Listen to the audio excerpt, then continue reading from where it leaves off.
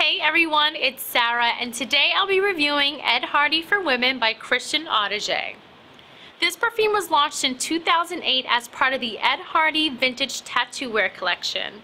And even though the fragrance is a bit edgy, it's still very soft and feminine.